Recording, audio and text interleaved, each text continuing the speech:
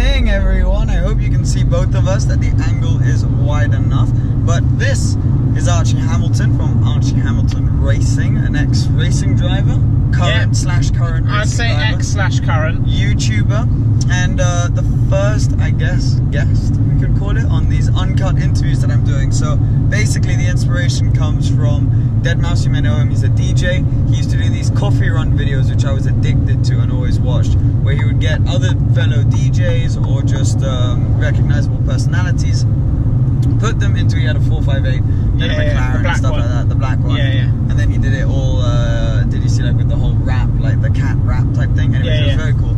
And he would take them for rides and they would just chat, like a normal conversation, and you would just sort of be sat in it, and it was really entertaining. So I thought I'd do the same thing, these sort of unedited, uncut videos of chatting with friends, YouTubers, people from other different worlds about what they do, and just whack these videos up and see what you guys think. So effectively what's going to happen now, Archie, is as we are driving in the Alfa Romeo Giulia Quadrifoglio, which is what we're currently in, we're just going to have a little bit of a chat. Let's do it, let's go. Yeah, how are you doing? I'm very well, thanks, Seb. It's an honour to be the first guest. Yeah, there you go. Welcome, welcome.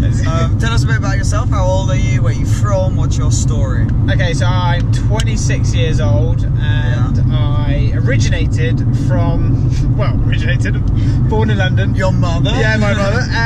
Basically, I raced for numerous years across the world, like sort of Formula Renault, building up to international GT championships, having lots of successes, and then going to Le Mans and racing at Le Mans after my twice.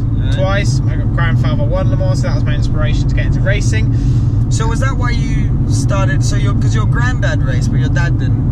Yeah. Race. So my grandfather won Le Mans in 1953. Oh, he won. He won it. Oh wow. In a Jaguar C-Type.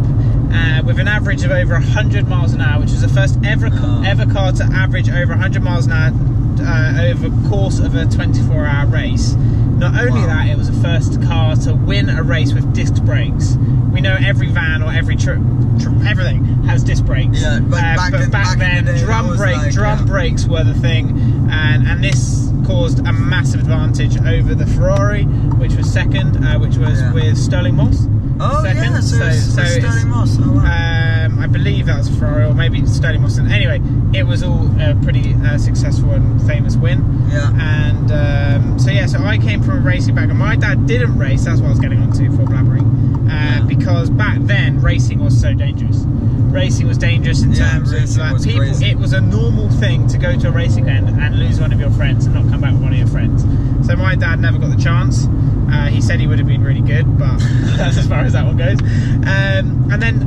And then when I met you, so I met Seb a year ago, basically, pretty much a year to the month. Just over a year. And some people may or may not remember, but I was assigned by somebody to be your race instructor to get all of your race licenses. We had a brand deal video, and the brand we were working with had picked you to be our instructor for what we were doing during that time. And it was so funny because they were like, so you're going to be coaching a load of YouTubers. I went, what? Like, what's a YouTuber? What does a YouTuber do? Like, I wasn't educated. I didn't have a YouTube app on my phone. I just went, if I wanted to look on something on YouTube, I thought that, I didn't realise this world was evolving. And then we met.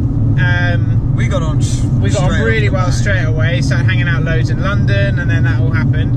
And then you came to my house, and we did a video there. And then you were basically like, well, we seem to be hanging out a lot. Why do you not start a channel? Well, because I remember, because you were racing, but the problem with racing is the money, isn't it? So racing in any series, if you don't have loads of money yourself, you need to get sponsors. And you had just had a situation where you'd been racing, but you'd stopped racing more just because of the lack of interest and different things, so you'd lost a few sponsors, so you weren't racing as much. And when we started getting close, I was like, well look, if you're not racing, mate, like you have access to really cool cars and stuff, why don't you give this whole YouTube thing a go? And I was like nervous. I was like, nah, I don't think I can do it. Like, you know, I'm not good on camera, and you'll see from my early videos, I was literally like, I remember how nervous you were. I was wooden, like, but that's like I think that's a normal thing, that whole camera being in front of your face. And like racing, a lot of people ask me this question, why do I not race anymore? When I was racing, some years I'd have to raise the best part of $250,000 upwards to go racing for 1 year. Yeah. That's without your damage. It's crazy. And damage is on you, right? Damage is on the driver. Yeah. So it's down to your sponsor. And damage is if you crash the car, the reparations are on the driver. So you have an excess, but which is usually like 20 grand. 20 grand. Le Mans 20 grand excesses you're playing with. So you're playing with fire. Yeah. And I'm not from, a lot of people think I'm from a wealthy background. I'm not from a background of family. Oh, we're getting off at this one. Oh, we're getting off. Yeah, 0.9 miles. I'm not from a family which has that sort of money to go and spend that amount of money on racing. Yeah. Yeah, I mean, you were raised in a good background. I am from a very good background. I was privileged enough to have a very good education and raised through. But the racing side is something that my family can't fund. Exactly. So, and I wouldn't want them to either. And it got to a point where I'd done Le Mans, I'd done all the championships sort of around the world and achieved a lot. But the next step for me was to have a full season in the World Endurance Championship, which includes Le Mans, goes all around the world, and LMP2, WEC. Yeah. And I'd done the second half of the season in 2015. And and to do the last half would be to do the full season in 2016. I think it's all makes sense. 2016 would have cost. Well, I think I'm confused my years. Anyway, the full season would have been £750,000 for the year. So I was in a position. North or south, by the way? We are going north. Yeah. So I was in a position where I was like, I can't see this racing thing unless a billionaire comes out of the woodwork. That is because you explain it like this: racehorse owners don't ride racehorses. Yeah. It's more of a hobby for these guys to sponsor a young kid and get them to race. But people go, well, what does a sponsor get in return? Well, a sponsor will probably get more in return for one of our videos, for the reach. But it's more the access to the pits, and it's that passion, and they can be part of a team, which and they know, okay, I'm funding this. Yeah, this is my thing. In a way. So Jackie Chan this year has 2 cars at Le Mans. The car won Le Mans in its class. Yeah, pretty cool. Do you know what I mean? He is a typical guy that loves cars. Never got a chance to do it himself, and then that's what happened. But so racing is, I'm never ruling out that I'm never going to go racing again. But after doing most of the championships possible and dabbling in it, obviously sometimes not full seasons, I feel that it would, for me being very busy with the whole YouTube side, it would just need to take something with... It would need someone with a lot of money to come along and say, hey, look, just be like, look, I'll fund it, but the problem is we are busy on a weekly basis, so it's like you need to go testing. That means less videos in a week, so the hit you would take is quite... So it's a hard one to juggle. I think my dream scenario would be to have more on-track content on my channel, so I can evolve it around YouTube. But I think racing... that's your original niche, which when we started talking about you doing videos, I was like, look, you're a racer. There aren't really any racing driver YouTubers out there right now. Yeah, exactly. And so that's what you started doing. You've moved into the more mainstream stuff now, but you still had like things like your GT3 video and stuff like that. Like all of that is back to the racing, back to the... And I'm going to try and evolve it more and more in. People ask for that and say, but I just think at the moment racing will take a back step, and I'm loving what I'm doing. And then obviously the YouTube stuff, it's quick for you. So it's grown pretty quick. Obviously Seb gave me my first ever shout out, so this is all thanks to him that I'm even in this position. I mean, to bring in your hard work and all that but you were the original person, which obviously I'll always be forever thankful for. But it's one of the industries, I love what I do, and every day, like, people say like, oh, these YouTubers have such an amazing life. We are privileged to do what we do, don't get me wrong, and I'm never gonna disagree with that, but the hours we put in, I think people don't see that. That's the main thing. I mean, we were talking about it, I was talking about it with Alejandro Salamondrin, and you know, he's like, and it's true, everyone sees the best 10 minutes of your day, and it looks like, wow, all you've done is just had a ball, but the amount of organization usually which goes into organizing those 10 minutes is crazy, because you organize every video in advance, you then edit it. There's a lot more work than people realize, and especially for someone like you, who YouTube is basically what you're doing now, but when you're also trying to kind of work on another career like racing career, it's pretty intense. And I mean, yeah, it is pretty intense. So I think for now, you know, obviously it may be a chance where you can make more on-track content as well. So maybe we can all get together and do some fun stuff, which involves maybe taking our cars around a track or something where we can make it a little bit different. But yeah, I'm enjoying what I'm doing, and I mean, it's fun. Like we're all good friends, you know. Like we all get to do. We all like me, you, James, Paul, Sam, blah blah. We're all good mates. We're all get on. Yeah.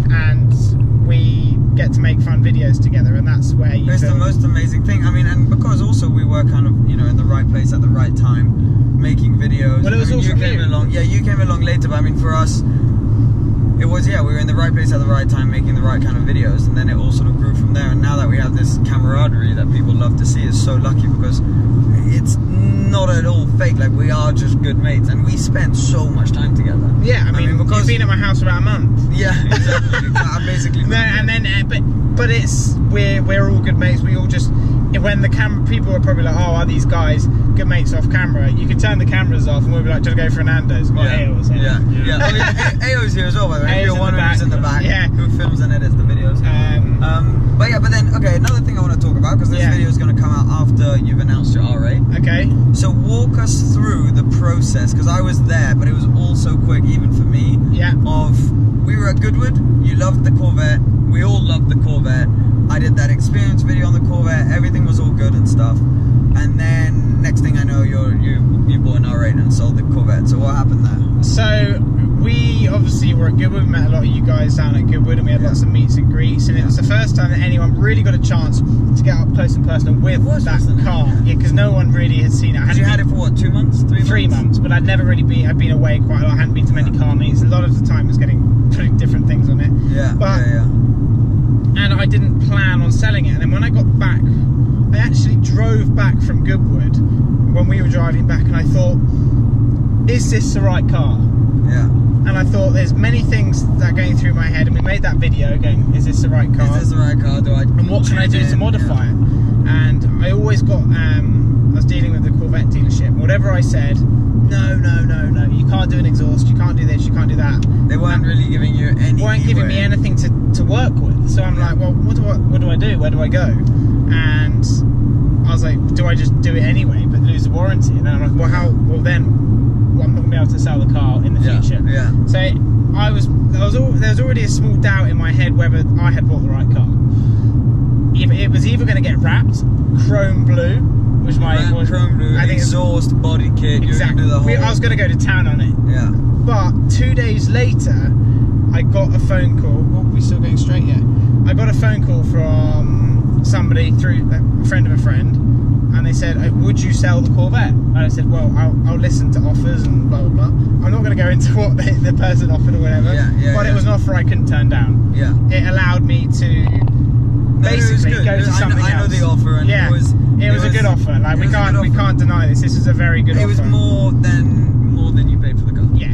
And I drove the car for 3 months. Yeah. So it was an offer more than I paid for it, and I drove the car for 3 months, and I got what I wanted out of the car. And then I was like, where do I go next? Yeah. And I was looking back through a lot of videos, and when I was looking for my car, and a lot of people like R8 V10 Plus, V10 Plus, but I didn't properly know so much about them, and I studied them all the time online. And what were did you have other options, or was it always R8? It was me personally, because I don't have loads of cash.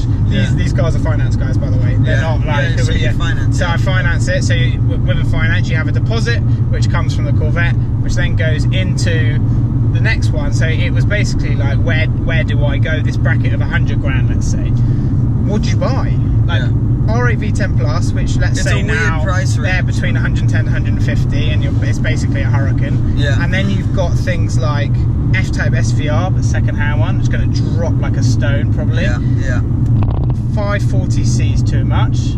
Hurricane's too much, and it's been done before. Corvette, I've done it. Corvette, you've done it. Mustang is you can get a G with the G350. Is it GT350? Yeah, but they're a lot cheaper. But you could get them, but it would feel like a bit of a downgrade. You feel like a bit of a downgrade. 380, and you can all drive mine whenever you want, anyways. So yeah, exactly. You've done that. You've got the Lotus kind of thing. You've done that. So I was like, where do I go? And then I was like, and then I spoke to Redline Specialist Cars, who are based up in Manchester, and I was like, look, I see you've got this blue R8 and it's got silver wheels. Yeah. Will you do a good price on it? And would you like to work together with it? And then we agreed a deal, and I was like, all right. The day the Corvette drove out, I phoned him up. I was like, yeah, cool, done. And then I was like, done. And then it was crazy how quick, because you called me and you're like, yeah, I bought R8. I was like, even I didn't know what I was doing. I was like, oh shit. Yeah, well, what are you doing? Yeah, what am I doing? But I just thought that if I get into something straight away, my channel can keep progressing, and there's no like time when people are just like, oh, he sold the Corvette, and then so that was that really, and then and then now here we are. Here we are. And then I don't know where I will go from here, but I think for the time being, you don't need. Yeah, you can. I think how I saw this car was, I've had a good offer from the Corvette. Yeah. I'm well aware an Audi R8 is going to depreciate. Yeah. But what the offer I had, I'm hoping that will minimise the damage. Yeah. That's there you go. Yeah. So hopefully you should. Otherwise, I don't think I'd. Hopefully, I can. And it's a really good spec for resale with the colour. So it's a blue. It was a blue colour, which was a colour which I had. It's popular in general. So yeah, I think you don't really see much in that colour, and I think I'm all about doing something a little bit different. So I was like, an R8 in a bit of blue, black wheels. The wheels were originally silver. Yeah, so they Redline painted the wheels for you. And then I was like, boom. Yeah. Done. I'm going to go bankrupt very soon. Yeah, I know. That's the thing. Like, we drive decent cars, right? But we end up at McDonald's pretty much. Yeah, we're just like, Seb, I don't know how I'm going to fuel it this. How I'm going to. Yeah, exactly. Because we have a long drive home. But no, it's super exciting. And then, are you keeping the A45? Because the A45 is a separate thing. I think the reason a lot of people asked this at the time, like, will you keep the A45? You just bought a Corvette. I tried to daily that Corvette, and the more I drove it, the more I've realised this is not a daily. Yeah. The gearbox. I struggled with the gearbox so much with that car. And sitting on the left, for me, I thought when I drove out the dealership, I was like, yeah, this is all right. And then daily basis, it stressed me out.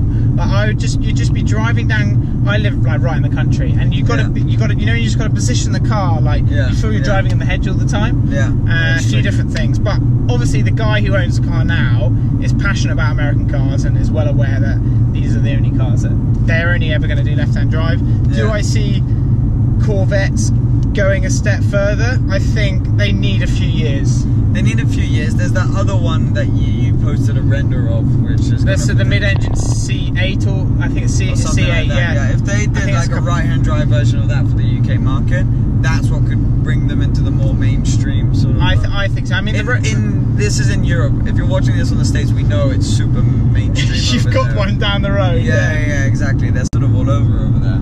But here, they're so rare. I mean, it's the equivalent of like most Lotuses. You can't get in America. I don't know if you knew. Are there none, or is it just rare? Well, the new Exige, for example, I think basically you can't get them in America. You can get the Evora, but you can't get the Exige.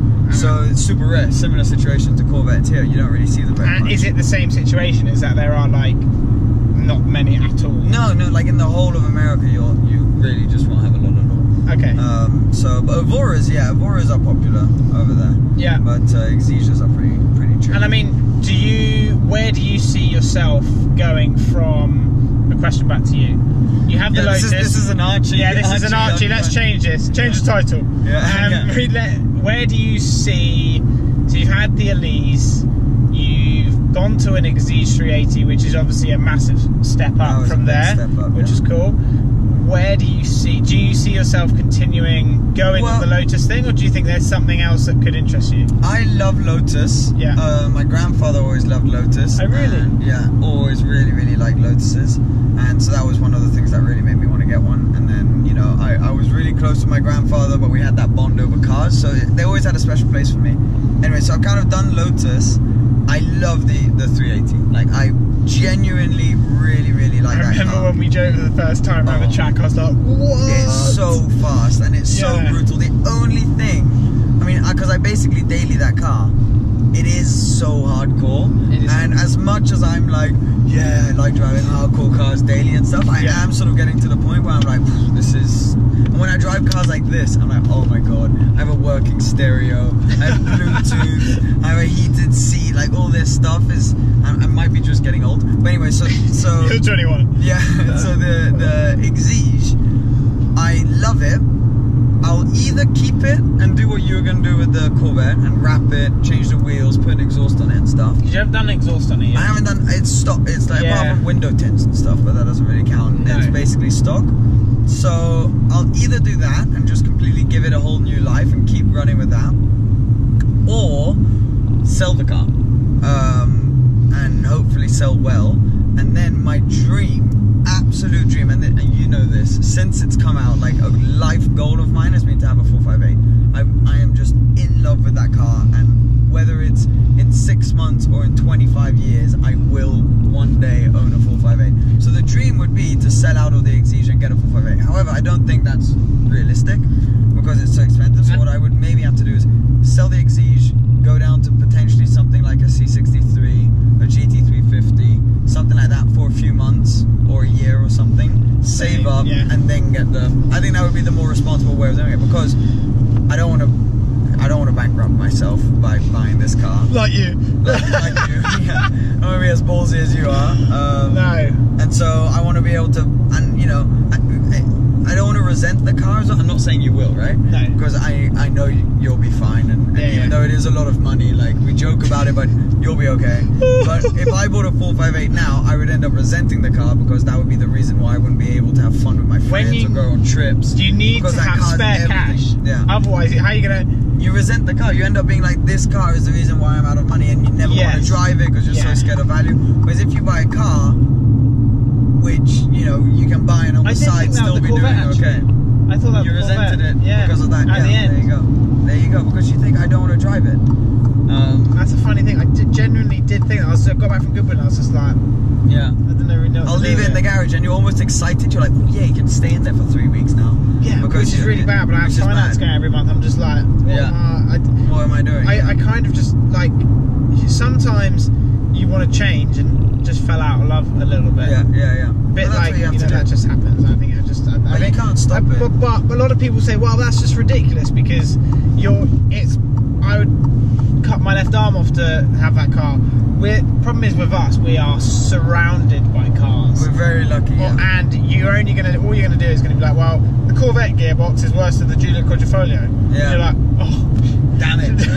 Well, it generally is. Yeah. So there were quite a lot of. There were a few points, and I think I saw it with you. You just completely fell out of love with that car. I know. And finances could be one reason. Just the car in general. I was really worried as well with when I got back from Goodwood was, what is this car going to be worth in 3 years' time? Yeah, well, that was the thing with the Corvette. It could have depreciated. Because mine's one of 1,000. There's potential that could hold its value, and they might stop running C7s, and that might help. But there's also potential that car could be worth like 50 grand in like 3 easily. Yeah. So you know, I think you did very well. You bought and sold at the right time. And that's what you need to try and do. We've been talking for 23 minutes. Yeah, I was about to say, we should potentially It has been cool, and we could talk for hours. Yeah, because we could do more of these. Yeah, we could. In fact, we could even film a second episode. I think, I hope people will like this, because Uncut, just literally hearing about my boring life. The most honest type of video. And that's what I wanted to do, and that's what I loved at Deadmau5's videos when he did them. So this is 100% Deadmau5. Oh, I doubt we'll ever watch this, but they're the most genuine, aren't they? Yeah, it was his idea. All the credits go to him. We just thought it was cool, and we would sort of nick that idea. Yeah, just like, oh, cool idea, but my channel I'm going to put up. Yeah, exactly. So it's not a coffee run. We're just cruising along in this Alpha. But yeah, it's an Evian run. It's an Evian run. That wasn't a product placement. But thank you so much for being in this first one. I want also you guys to comment down below if you want to see videos. I'll try and wiggle my way into getting some of the other YouTube guys to do some. You should definitely do more, because I think I personally would be sat at home and I'd be there. You could watch it. You could just watch it along. Yeah. So this is how we come up with video ideas and stuff as well. We just sort of like, oh yeah, that could be cool. And like tomorrow, we're just like, yeah, we're gonna do this, we're gonna do that, yeah, and that. We'll sit in the car like this and chat about what we're gonna do. This is it, basically, and you've just come along for the ride. And that truck is very big. Anyway. Also, Archie's channel, description all over. Go give him a follow. He does some fantastic videos, and if you're into racing or anything, does fantastic videos. No, I was saying some. I was agreeing with you. No, but you've got a very cool car now as well. Yeah, got some exciting content coming with that, and just cool stuff is going on really in your life. So go give Archie a follow, also on social media and all the other places. But yeah, anyways, thank you for watching, guys. I'll see you again for another one of these or another video very, very soon. Cheers. Bye-bye. Hey, yo. Quit capsizing, serenading them hoes. There's no Juliet.